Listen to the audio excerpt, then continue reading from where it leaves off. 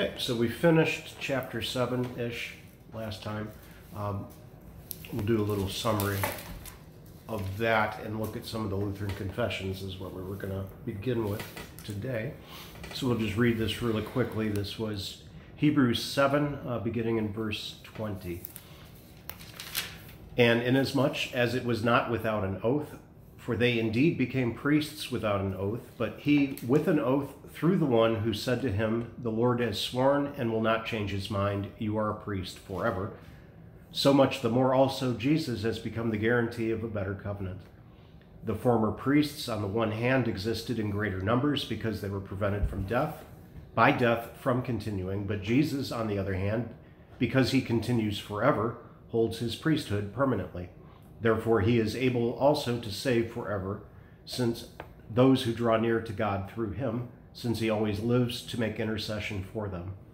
For it was fitting for us to have such a high priest, holy, innocent, undefiled, separated from sinners and exalted above the heavens, who does not need daily, like those high priests, to offer up sacrifices, first for his own sins, and then for the sins of the people, because he did once for all when he offered up himself. For the law appoints men as high priests who are weak, but the word of the oath, which came after the law, appoints a son made perfect forever. And so we talked about kind of at length how this whole section, which is actually the pericope for, where? Usually I write this someplace. This is the pericope for, I don't know, I gotta look at my list. It is the pointed reading for year B, proper 25. So right near the end of the church year this year, we'll hear that as the epistle reading. And this whole pericope basically talks about in detail how, okay, the high priests of old, since they were mortal and because they were sinners, they had to make sacrifices for their own sins first, and then they offered the sacrifices for the sins of the people, and then they would eventually die. And you had to have new priests and high priests because these guys were constantly dying because they're mortal. Obviously, they don't live forever. And of course, Jesus being a priest forever according to the order of Melchizedek, being that he is immortal. Once he becomes high priest, he is high priest forever. Doesn't have to offer sacrifice for his sins because he is sinless, and only had to offer himself once for the sins of everyone. And then we also reviewed a little bit that Melchizedek, in my understanding of it, is a title, not the name of a man. So the Melchizedek is a title, which is how they can say he had no origin and no death, because the order of Melchizedek is still alive through Jesus Christ because he's still alive. So Melchizedek is actually a title, not a person. And there's really good scholarship to support that. The Melchizedek that Abram spoke to was probably Shem, one of Noah's sons. He would have still been alive at that time. And they actually have a kind of neat little chart. You can see when all these people were still alive and who the Melchizedek was, all the way through David and then eventually Jesus. So there's good scholarship. It doesn't matter if you do think Melchizedek was a person, a very strange, unique person, that's fine. If you think he's Shem, that's fine. The point is, Jesus is a high priest after that order, which is ordained by God forever, and separate from the Levitical priesthood, which came after the giving of the law. So Jesus is after the order of Melchizedek, not the order of the Levitical priests. So he does not follow but in the all beginning those other of things. chapter 7, he was a king. Yes. So it was a person then. Title. Melchizedek means king of the Most High. That's what the name actually means. So it can be a title. It doesn't have to be a name. Oh. Yeah. It can be a name. It can be a fellow named Melchizedek. For example, the word Michael means who is like God. So that's what the name Michael means. So Melchizedek means, priest of the Most High, or I'm sorry, king of the Most High. So it can be the name of man. It could also be a title. So yeah, and yeah, there's an incredible amount of stuff written about it. For somebody that's only mentioned in like 4 verses of the Bible, there's a lot of stuff written about Melchizedek. So the scholarship that I think makes the most sense is that it was a title that was handed down father to son. Because it says down a little bit farther, you know, he's without father or mother or any. Exactly. Which then some people, at least some people, to believe that's the pre-incarnate Christ, because he was without, without beginning and without end. But I think that's a little too on the nose, because that would be basically seeing Jesus as high priest forever after the order of Jesus. And then God doesn't play games like that. So as much as I love seeing Jesus in the Old Testament, the pre-incarnate Christ in the Old Testament, because he's everywhere, but he's not here. He's not in that story. So we did talk about that at great length. So this last section, just to summarize, right there is where I wrote down year be proper 25. It's right in front of me. So this is found near the end of the church year. It's associated with the story of blind Bartimaeus. So I thought it would be interesting tonight to actually look at what that gospel reading is that's read on the same Sunday as this epistle reading. So that's Mark 10. Mark chapter 10. And it's not very long.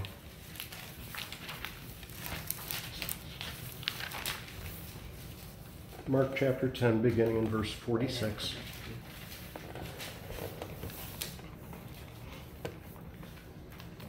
And it says, when they came to Jericho, and as he was leaving Jericho with his disciples and a large crowd, a blind beggar named Bartimaeus, the son of Timaeus, was sitting by the road.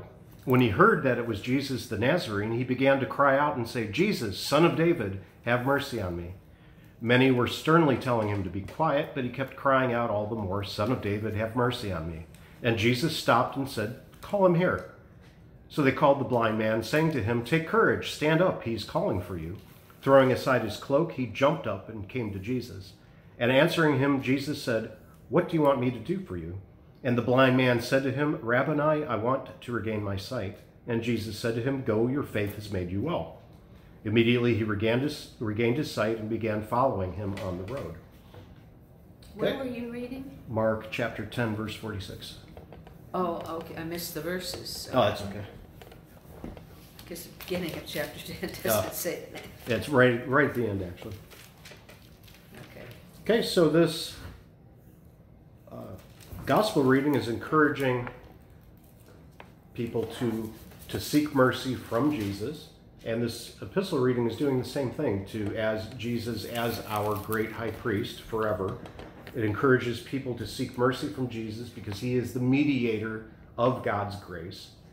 And then we can, like blind Bartimaeus, we receive spiritual sight from him in order to follow him. Just as blind Bartimaeus asked for his sight back, his faith made him well, and he immediately began to follow Jesus. So when we follow Jesus as our great high priest, we receive spiritual sight for him in order to follow him back to the Father, which was what this chapter was all about. The whole thing about why Jesus is our intercessor. He is the one that gives us access to the Father, and why this is a good thing, and why he is the good intercessor, the one that does this. So, as we said earlier, this whole epistle to the Hebrews is, number one, it's a sermon to be read in worship, and it is also about worship. So it is about the divine service. It covers many of the aspects of the divine service, comparing it to worship in the Old Testament and showing how it is now better under the new covenant, under Christ. So the way that these two readings together can shape the congregation's worship is it revolves around the presence of the risen, exalted Christ. So while Jesus was here on earth, he was healing people and doing miracles. Now the risen, exalted Christ is our high priest forever in heaven, interceding for us, carrying our petitions to the Father. And then, of course, the divine service culminates in heaven coming to earth in the sacrament, and Christ is bodily present for us in that sacrament. So we receive then what was given and shed for us. You know, sometimes I think when we ask the Lord for help in a certain way, we aren't demanding. I mean, some of these people really are almost demanding, you know. Yeah, actually, You we know, should. We should demand. But we should, because we kind of come in a meek way, you know, like, oh, you know, won't you please help me? That's absolutely right, and that is something I wish more people would have that insight, because God doesn't expect you to just go, oh, hey, you know, God, yeah, if it's not too much trouble and you're not busy, could you maybe kind of do this for me? You look at the way the prayers of the church have been written over the centuries, and even our prayer of the church as it's laid out for us on Sunday, it's all strong action verbs. Give. It's like, Lord, give us this. Give me that. Do this. Forgive me. They're all powerful action verbs. There is no sponginess at all in the language. Well, that would be a good sermon topic, That probably would be. with the emphasis demonstrating how we should. Let's still got time. I'll maybe wind that in this week, because I am talking about prayer a little bit Sunday, a lot of it. That our prayer needs to be more forceful. But yeah, it's supposed to be demanding. God expects you. You know, it's kind of like, I only pray to God when something bad happens. Yeah, that's on us. We forget to be thankful for the good things. But when the chips are down and we need Him, He expects us to go, God, help me. I got nothing. You're the only out I have. And He expects that. So, yeah, He doesn't expect us to be timid. And look at the Lord's Prayer. There's no wishy-washy there. Say, hallowed be thy name. Thy kingdom come. I mean, those are all pretty powerful, active right there, telling God to do what He's going to do anyway. And then give us our daily bread. Forgive us. But we don't say it that way. Right. We don't emphasize it that way. Well, we're all saying it together, so it's kind of monotone. But Yeah. We don't even know what we're saying sometimes. yeah, you're not wrong. Yeah. Just rambles on. Okay, so still talking about this section here. It uses this section like our Lutheran confessions, which we don't talk about too often. We should maybe one of these days do a Bible study on one of them. The Formula of Concord uses this epistle to the Hebrews, these verses we're doing tonight, talking about how Christ is present in the church with the congregation on earth as our mediator and high priest, and how you can picture Jesus facing two different ways when He's speaking, and I'll clarify that in a second. This is on the section this is Article 8, if you care, of the Formula of Concord. You can read free online if you don't have a Book of Concord at bookofconcord.org. And you just click on the different things. There's all kinds of stuff there. So back in paragraph 77 of Article 8 of the Formula of Concord, we do not understand these testimonies to mean that only Christ's divinity is present with us in the Christian church and congregation, and that such presence does not apply to Christ according to His humanity in no way whatever. For in that way, Peter, Paul, and all the saints in heaven, since divinity, which is everywhere present, dwells in them, would also be with us on earth. However, the Holy Scriptures say this only about Christ and no other man. So talking about how He is both 100% God. Where are you reading? This is in the Book of Concord. Oh. So we hold by these words that the majesty of the man Christ is declared. Jesus has received this majesty according to His humanity at the right hand of God's majesty and power. You kind of hear the language of the creed. So also according to His received human nature, and with the same, He can be and also is present where He wants to be. He is present especially in His church and congregation on earth as mediator, head, king, and high priest. This presence is not a part or only one half of Him. Christ's entire person is present, to which both natures belong, the divine and the human, not only according to His divinity, but according to and with His received human nature. He is our brother, Hebrews 2:17, and we are flesh of His flesh and bone of His bone, Genesis 2:23.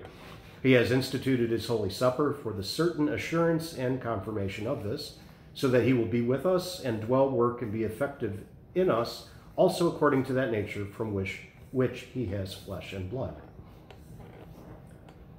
Okay, and so when we hear that language, we think about, and this actually if you watch which way I'm looking during the service, it kind of tells you what's going on a little bit. So when Christ is speaking to us, I'm looking at you guys, because it comes from heaven through me to you. And then when we're taking our things to God, I turn around, like when we do the introit, when we pray, all that stuff, sing hymns of praise, I turn around and we're taking what we're doing toward God this way. I mean, it's just symbolic. But which way you're facing tells you who's doing what, basically, in the service. So if I'm looking at you, God's doing something right now. And if I'm looking at the altar, we're responding to what God has done. Which most people know that, but it's just interesting once in a while to like stop and look at the mechanics of the service, what we do in liturgy and why we do the things we do. Let's see. So when he's facing us, he brings blessing, and when we're facing God, we're bringing our petitions to him. Now, that verse 725, 725? Yeah, which backs up a couple verses, but whenever you stand praying, forgive, so that I'm reading the wrong book of the Bible. Let's get in the right book of the Bible. Therefore, he is able also to save forever those who draw near to God through him, since he always lives to make intercessions for him. So that verse teaches Christ's perpetual intercession, and it shapes the way we pray as a people who live in that new covenant of grace. So no more of this sacrifice stuff. So that's why we say, through Jesus Christ, your Son, our Lord, who lives and reigns with you, and the Holy Spirit, one God, down forever. That's why we said, in Jesus' name we pray. That's why we do that, because he is the intercessor. He hears all your prayers. He carries them to the ears of the Father. So his intercession for us shapes our prayers then, because we're praying all things in his name. And he takes those, makes them pleasing to his Father's ears. Because when we say, I pray in Jesus' name, that makes it pleasing to his ears. And since we pray together with our high priest, we're assured that our prayers are heard, that our prayers are received, as if they were from the lips of Christ himself.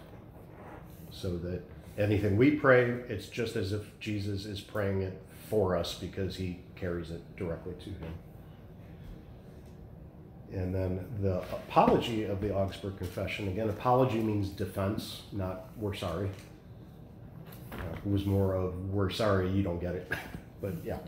Let's see, Article 4 of the Apology on Justification talks about how our access to God is only through Christ. And I'll just read that briefly, if I can find where I am.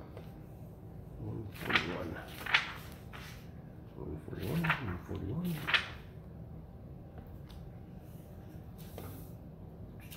Really? What have I done? I have written down stupid numbers, so we won't be reading that. Never mind. There's not that many paragraphs in it. I screwed something up. 376. 2, 4. That's why I don't like this book, because the numbering system is slightly different than I'm used to. 3, 4. Oh, yeah, see? Because it's got different, that's why I'm still going. Okay, here we go. In this book, it's Article 5. Don't ask. They made this reader's edition of the Book of Concord, and I have my Scholastic edition with all the cool footnotes, which is the way it's supposed to be, but they changed the numbering system to try to make it easier, and all it's done is confuse people who use this to teach, because we can't find anything. All right, so, for when we come to the Father through Christ, when forgiveness of sins has been received, then we are truly certain that we have a God that is, God cares for us. We call upon him, we give him thanks, we fear him, we love him, as John 4:19 teaches. We love because he first loved us. In other words, we love him because he gave his son for us and forgave our sins. In this way, John shows that faith comes first and love follows. And then paragraph 294.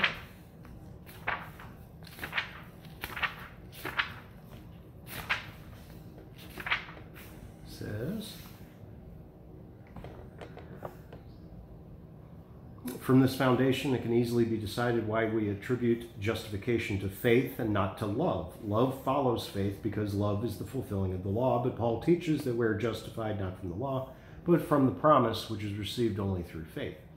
We neither come to God without Christ as mediator, nor receive the forgiveness of sins for the sake of our love, but for the sake of Christ.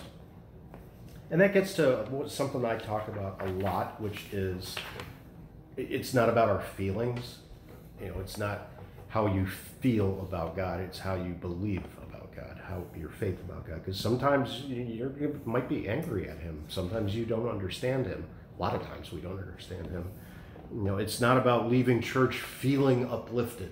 If you do, fantastic. But some days you're going to leave church and you're just going to be, Yet some people feel if they don't feel euphoric, Exactly. happy, the church didn't meet their needs. The church has failed me. I need to find a different church. Yes. And that is the problem with the church in America today. And it's happening in England. It's starting to happen even in Africa as the Pentecostal movement spreads. Because the Pentecostal movement's getting huge in England for some reason. And Jonathan Fisk wrote in one of his books about this. He's a young Lutheran pastor, but he went through this whole, he was raised Lutheran, he left Lutheranism, he joined the happy clappy churches, and he came back to being Lutheran and eventually became a pastor. But he went through this where you have to do like the altar call and be born again and make a decision for Christ and all those things we don't acknowledge as being real.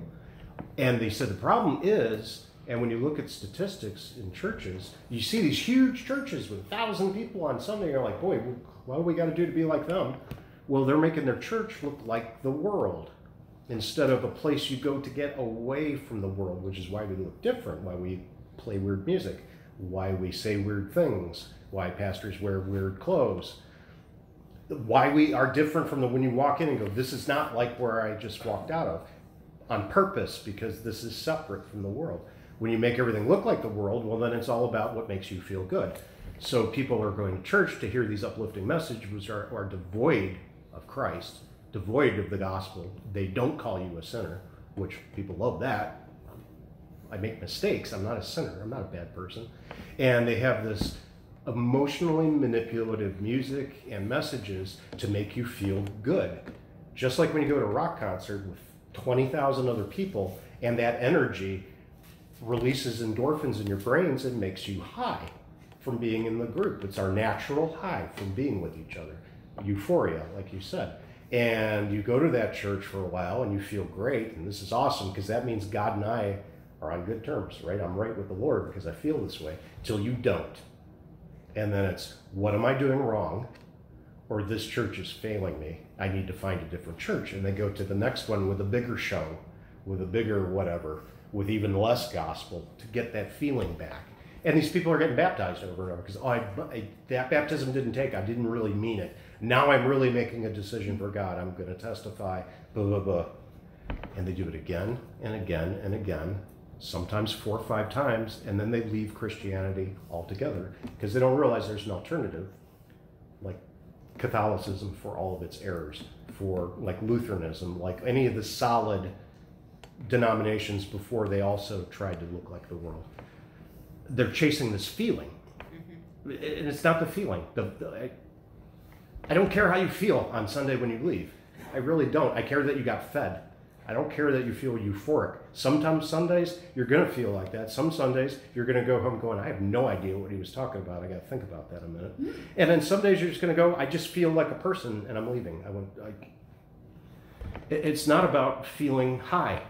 And what they find out is these big churches with these 1,000 people or 800 people on a Sunday, and the ones in Texas, there's even like 5,000-6,000 people on a Sunday. How do you know who's in your church when you're that big? Or do you find a place to park? They have parking decks. So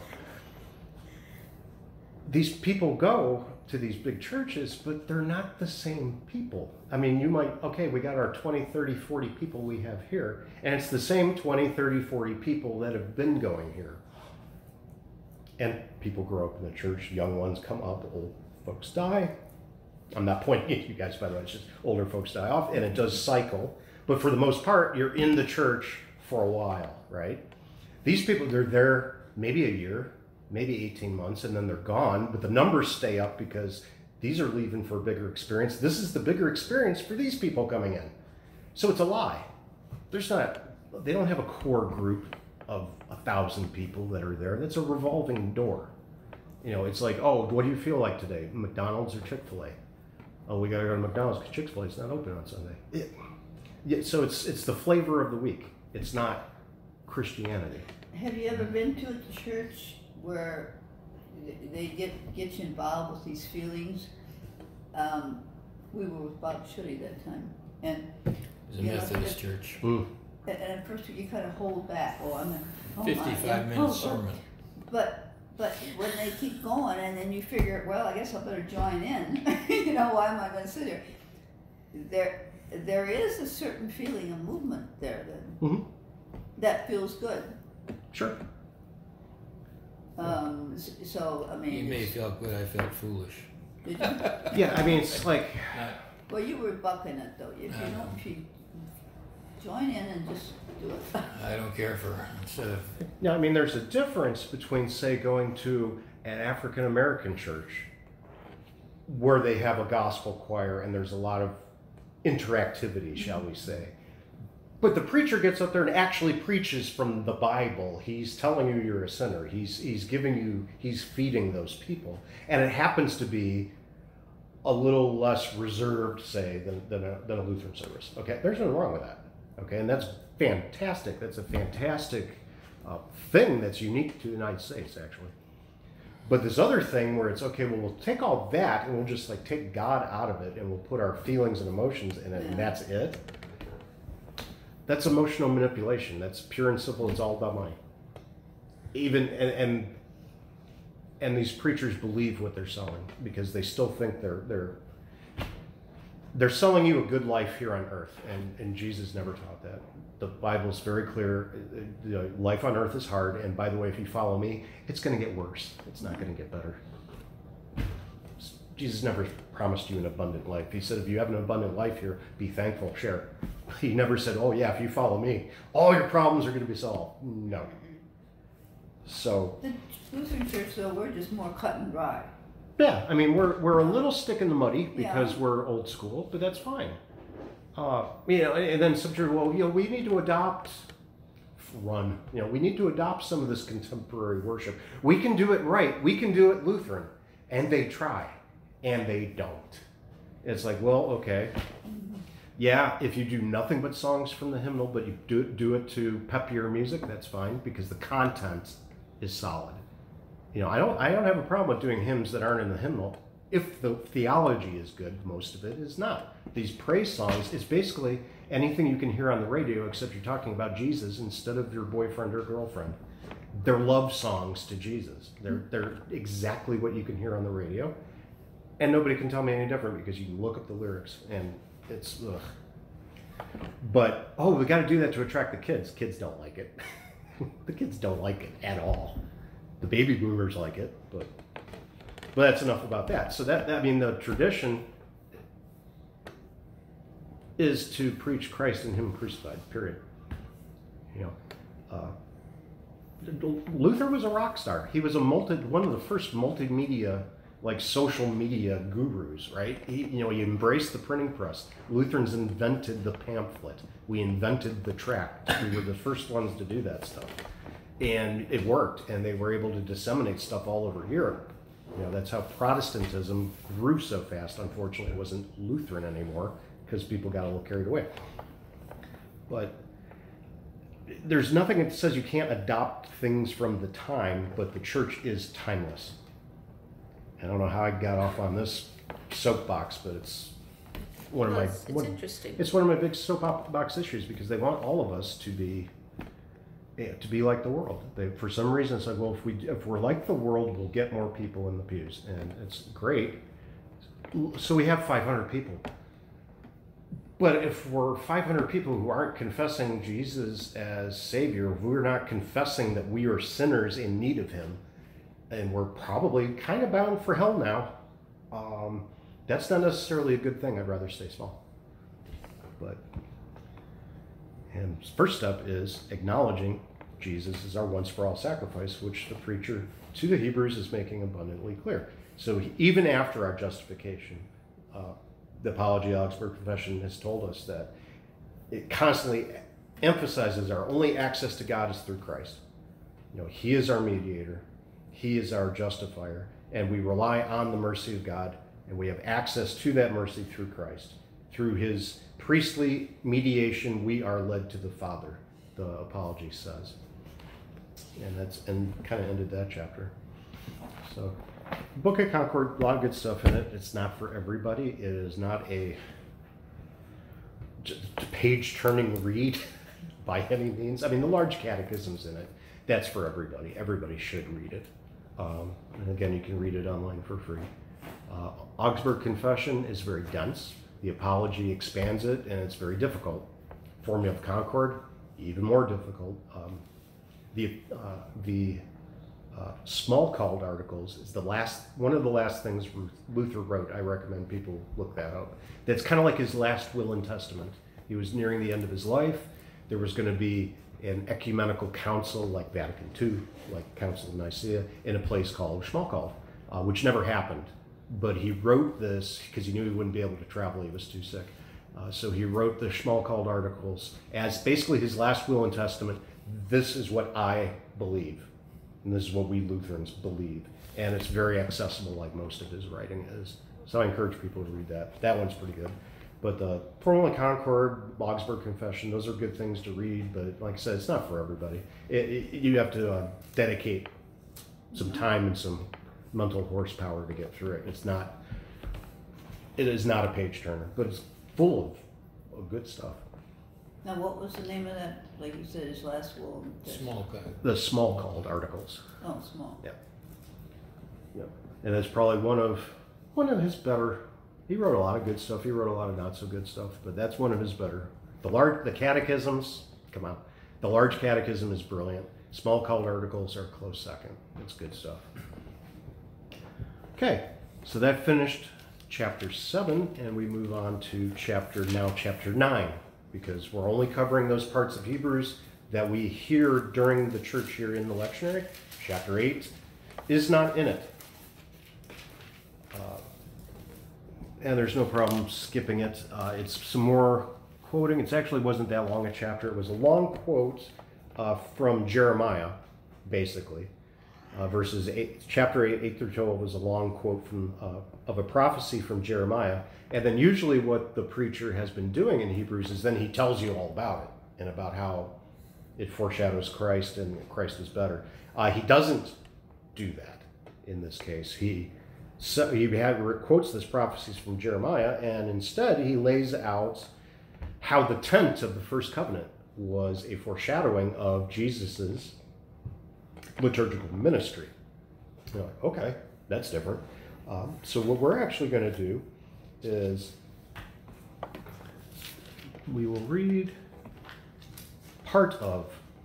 actually we're not going to read part of chapter 9 yet today. We are going to look at a couple of important things in the Old Testament, which we will use from here on out again to see how the writer to the Hebrews is using those Old Testament, Old Covenant circumstances and showing how that is fulfilled bigger, better, more through Christ in the New Covenant.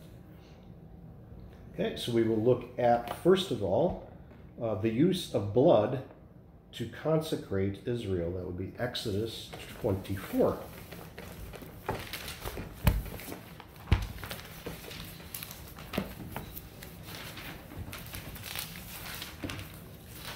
Like, boy, we're using the Old Testament a lot in this, but when you think about it, 24.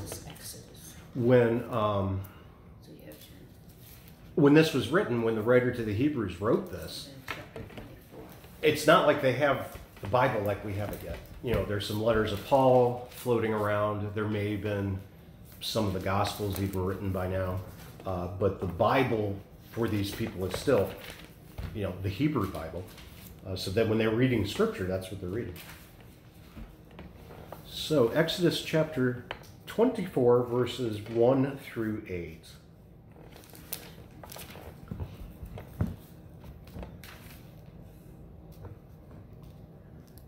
Then he said to Moses, "Come up to the Lord, you and Aaron, Nadab and Abihu, and 70 of the elders of Israel, and you shall worship at a distance." This is God speaking.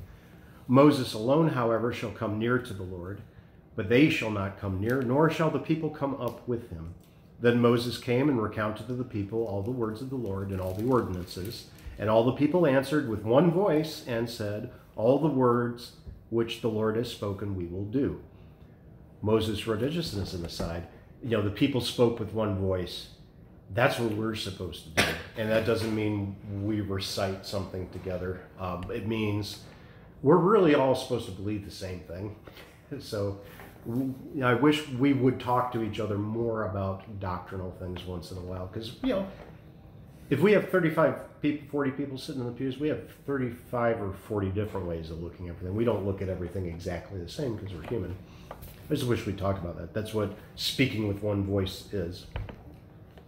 We're really supposed to do that as a synod too. It's going to take a while. Sorry about that.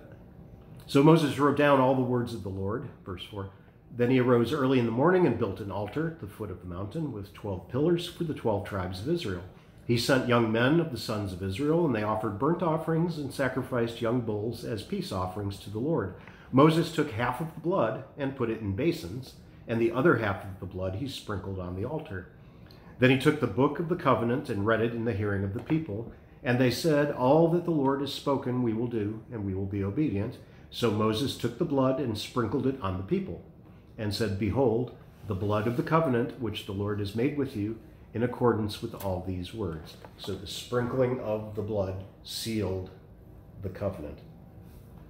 And so just as an aside too, whenever you have a covenant means a cut. Like if you actually means to cut a covenant. So if you made a covenant with somebody, you slaughtered an animal and you walked in between the two halves of it and got blood on you. That was part of the deal. So whenever there is a covenant, blood must be shed. And that's important when we start talking about Christ. Okay, so that's how people affirmed their covenant with God. They got blood splattered down. Now we're going to go to Leviticus chapter 16. We're going to talk about the Day of It's Atonement. the next book, Leviticus. Went Which right past chapter? it. Leviticus chapter 16, first of all.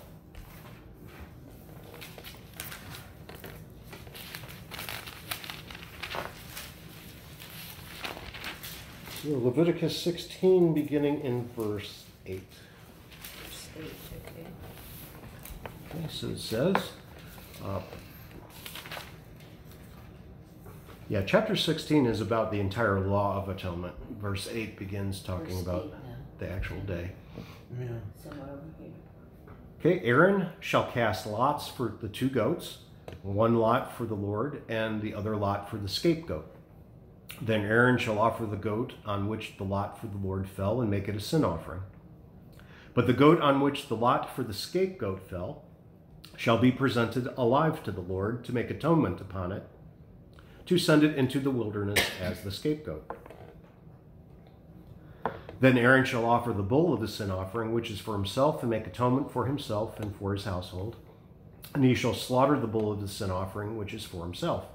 He shall take a fire pan full of coals of fire from upon the altar before the Lord, and 2 handfuls of finely ground sweet incense, and bring it inside the veil.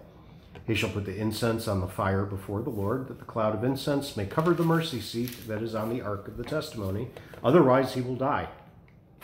Moreover, he shall take some of the blood of the bull and sprinkle it with his finger on the mercy seat on the east side.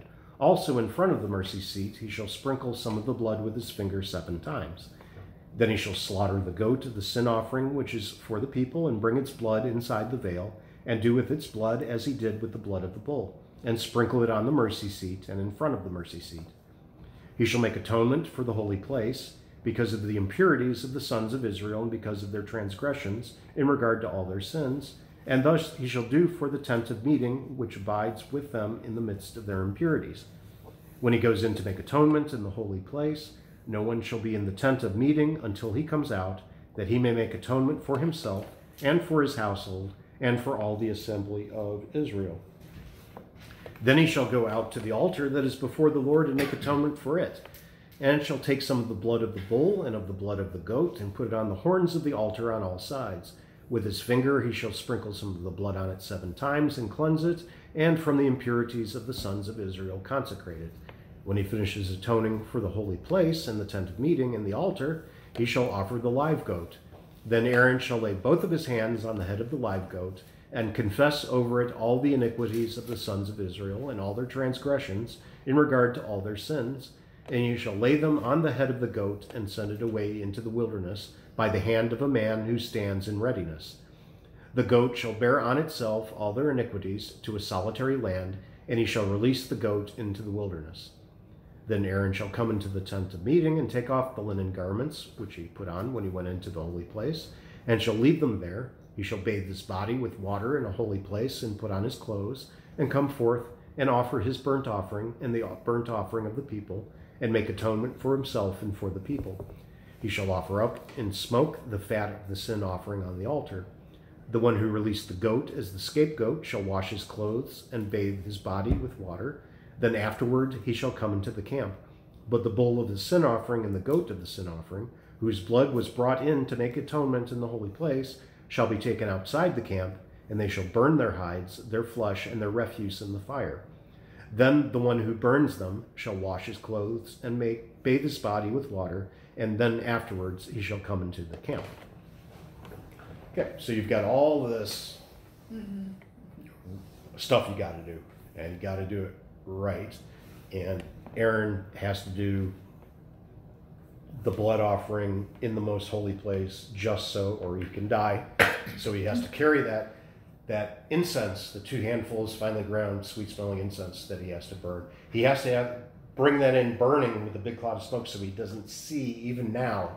He's inside the curtain. He's looking at the Ark of the Covenant. He's looking at the mercy seat between the 2 cherubim. He still can't look right at it.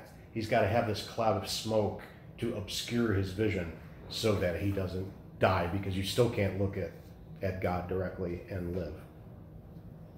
So that's Yom Kippur. If you have Jewish friends, that's the Day of Atonement. And then the goat, the scapegoat. What does the ESV have? Does it talk about the goat for Azazel? Yeah. Is that what it's called? Azazel. Yeah, Azazel. So the scapegoat, or the goat dedicated to Azazel, which is a name of a demon. It's the devil, more or less. So the sins of the people are put on this goat, sent into the wilderness, basically to the devil, based on their sort of. So Azazel is this kind of demon of the underworld. So that's what that is all about. So they send this animal out, and then even the people who touch this animal, they have to go through a ritual purification, because this animal's now unclean because it had the sins of the people put on. So you've got all this ritual. You have to be very careful to make sure you're clean and doing things in the right place. It's a lot of work, and it's imperfect. You have to do all these things, but it's still, because men are sinful, they have to go through all these extra steps to ensure they do it right, because they are, even though they're the priest or the high priest, they're sinners. So you got to do all this stuff. You have to take your clothes off. You have to wash. You can't just go do it and then you're done. You have to go through all the steps of, you have to clean yourself to do this, and then when you're done, you're cleaning yourself again, doing all these steps. It's complicated. Leviticus 23, let me see if that is worth reading tonight. 23:26. Yeah, this is a good one. We'll read this really quick. Leviticus 23, verses 26 to 32. The Lord spoke to Moses, saying, on exactly the 10th day of this 7th month is the Day of Atonement. It shall be a holy convocation for you, and you shall humble your souls and present an offering by fire to the Lord. You shall not do any work on this same day, for it is a day of atonement, to make atonement on your behalf before the Lord your God. If there is any person who will not humble himself on this same day, he shall be cut off from his people. As for any person who does any work on the same day, that person I will destroy from among his people. You shall do no work at all. It is to be a perpetual statute throughout your generations and in all your dwelling places. It is to be a Sabbath of complete rest to you, and you shall humble your souls on the 9th the month at evening. From evening until evening you shall keep this Sabbath. So Day of Atonement, Yom Kippur is a big deal. You're not allowed to do any kind of work whatsoever. And today, if you know any practicing Jews, you'll know on the Day of Atonement you don't see them. They are not working. They don't answer the phone. I had a customer who is a very Orthodox Jew. Day of Atonement, you can get a hold of him. You better, and even if it's an emergency, he would not answer the phone. You had to get your business done the day before the end of the day, and otherwise 24 hours later you could get a hold of him. Otherwise you weren't going to hear from him. I mean, even today they take that very, very, very strictly, very seriously. So what do? Nothing, since they don't have the temple. They don't do these sacrifices. It's basically a day of fasting and prayer. But they isolate themselves from the world. They cut themselves off. Yeah. Okay, so you have all this symbolism in the tabernacle that the beginning of chapter 9 is going to talk about. And we'll begin reading that next week. We won't get into it. But you do have some things to think about in the meantime. As far as the tabernacle is concerned, you have two. I should have made you guys a picture of the tabernacle. Do I have one?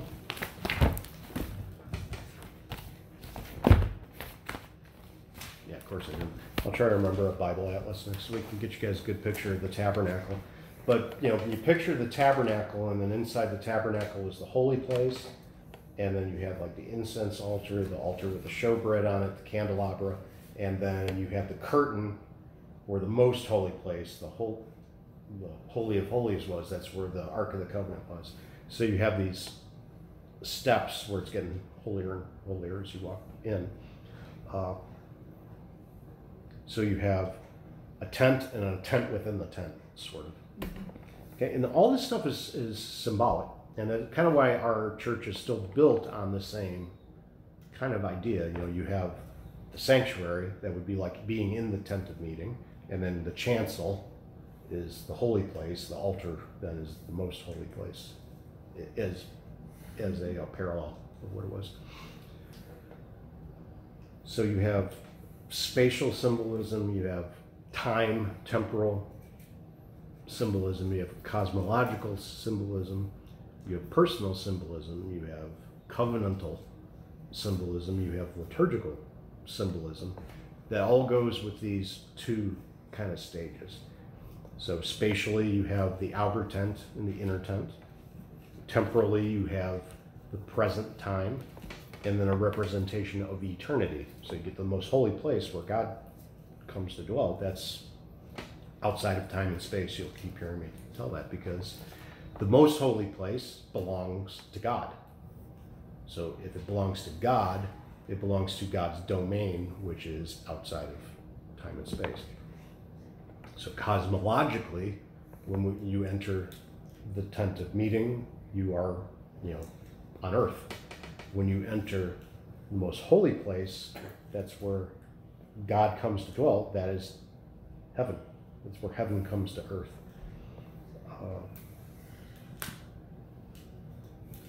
The same with, liturgically. When we bring our prayers and supplications to God, where we're here on earth and we're worshiping God in heaven, but we are looking forward to the service in heaven that's even better, the eternal service to come, which comes again to earth in the Lord's Supper. Heaven comes to earth. That's why we can say with angels and archangels and all the company of heaven, because that actually transcends time and space. We have all of that imagery in the divine service, and you have that imagery, that symbolism in the tabernacle as well. And then next week, we will get into, and I will make sure I actually have a picture of the tabernacle, but it's too small for you to see. We will talk about the role of the high priest on the Day of Atonement, all that stuff we just read, and Christ's role as our high priest in his once for all atonement on the cross. And that'll take us a while, a couple weeks probably, to get through all of that. But that will get us through chapters 9 and a good bit of 10.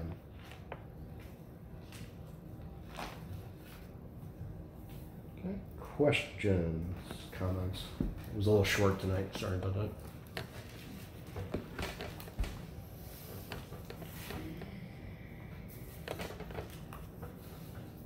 I think all the Old Testament stuff is interesting, like the Day of Atonement. Yeah, to see the symbolism that's happening and see how that Christ fulfilled all of those things also. You know, he is modeled, our atonement by Christ is modeled after that first covenant. The way all those first covenant things happened, but they're made perfect now. And I don't think we ever actually read that. We don't read about the Day of Atonement in church ever, do we? I don't think we do. We don't read that much of Leviticus in church. I don't think so. Yeah. Yeah, I'll have to look and watch here. I know we read from Leviticus very, very rarely, and it's usually not about that kind of stuff. It's like giving of the Ten Commandments, giving of the law, that kind of thing.